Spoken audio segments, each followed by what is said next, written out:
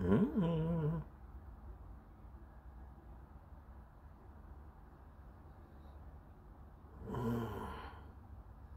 Pierre Cardin Eau de Cologne. This is not Pierre Cardin Pour Monsieur. Pierre Cardin Eau de Cologne. Made in America. A lot of people think this is made in France, but it's not. I don't know if you can see that. It says Paris, New York, but it says made in USA, so apparently it's made in USA. Why doesn't anybody talk about this? You know something? I was looking up last night how many people has reviewed this, and I think there's three other fragrance reviewers that's ever talked about this. 4. I'm the 5th only fragrance reviewer that talks about stuff like this. Stuff like this, Jovan Musk, all those 70s and 80s colognes, masculine for men. You know, I consider myself sort of and along with very few other fragrance reviewers, I consider myself a blue-collar working-class fragrance reviewer, because most fragrance reviewers would not dare review this for some reason. I don't know why, because I think this is a fantastic fragrance. But I consider myself a blue-collar working-class fragrance reviewer. I don't know if I should read the notes, because the notes doesn't really matter. What do you think? Should I read the notes? Okay. 1972, this was released. I was 9 years old in 1972. So this has been around for quite a while. Lavender, orange, basil, lemon, bergamot in the top notes. Heart notes, sandalwood, leather, carnation, patchouli, geranium. Carnation and geranium. They used that a lot back in the 70s and 80s. Leather again in the base notes. Benzoin, oak moss, vanilla, amber, tonka bean. I love this fragrance. I consider this fragrance a combination of Paul Sebastian P.S. Fine Cologne, Obsession for Men by Calvin Klein, and Japor Homme by Boucheron. It's sort of like if you mix all those together, this is what you get. This is beautiful, I think. I think it's beautiful. It's warm, spicy, touches of floral. I think the spiciness in here is very light. It's reminiscent of cinnamon, like a warm, cozy cinnamon. There's not cinnamon listed in the notes, so I don't trust Fragrantica as far as notes goes anyway, because, you know, 50% of the time they are incorrect on the notes. I think sometimes they don't know the notes and they just make up the notes. So I like Fragrantica as far as like reading their articles and stuff, but as far as the notes goes on Fragrantica, I don't trust them anyway, because I think they make this stuff up.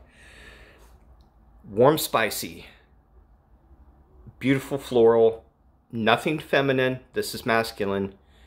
I think the spiciness might be coming from the geranium or carnation, because sometimes, depending on the materials that the perfumer uses, geranium and carnation can have a spicy feel to it, but it does feel like almost like a cinnamon that's melted in butter in a pan. That's almost like what I get. Is so beautiful.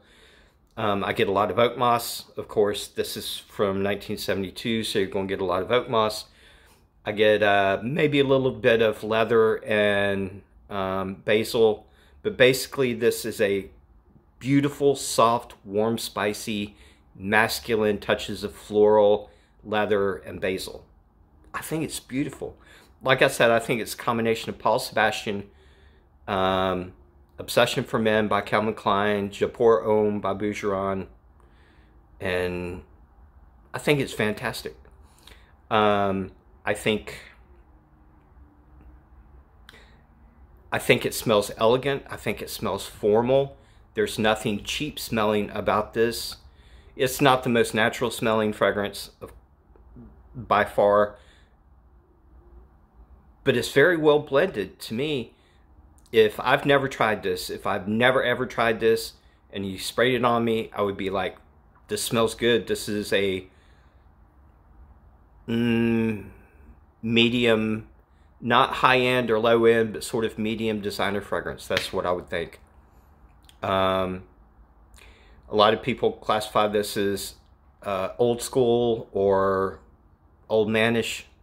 I don't think of it. I don't think of it that way. I don't think of fragrances from the 70s or 80s. I don't like to classify them as old school. I like to classify them as fragrances from a different time. That's how I look at it. But I love this fragrance. Formal, elegant smelling. It doesn't smell cheap whatsoever. And I just love it. I wore it for the last 2 days for work, and I've gotten a lot of compliments for this. The longevity on this is only like 5 hours. So what I do a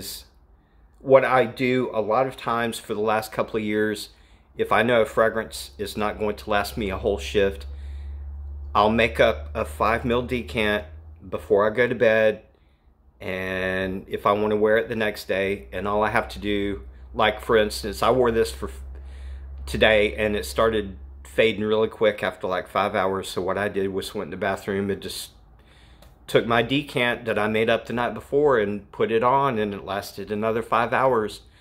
And there was several people that walked by me today and they were like, what are you wearing that smells really good? And I'm like, Pierre Cardin. And they're like, I've never heard of that. And I'm like, yep, I figured you probably never heard of it, because a lot of people don't, unless you're, 40, 50, 60 years old and you're a man. Because every time I wear this, it takes me back to like the 70s, because 50% of the men back in the 70s wore this Pierre Cardin Eau de Cologne. So every time I smell this, I was like, God, that reminds me of when I was a little kid. And because most men wore this, and you would smell it everywhere you go. You would smell it at your house, you would smell it at gas stations, you would smell it in grocery stores, you would smell it in drugstores. It was everywhere. So every time I wear this, it's like really nostalgic. But I highly recommend it. I think it's a great fragrance. And this is a humongous bottle. Look at this box. This box is like this, bigger than my head almost. This is 8 fluid ounces. This is like 230 something mils. And I think you can still get this for like $15 or $20 for 8 fluid ounces. This is more than twice as much. This is like 2.5 times as much as like your regular, 100 ml bottle. So I highly recommend it. I love warm and spicy fragrances with touches of floral that's masculine. That's up my alley right there. So I'll put a link in the description if you're interested. And I love you guys. Be back later. Peace. Peace. Peace.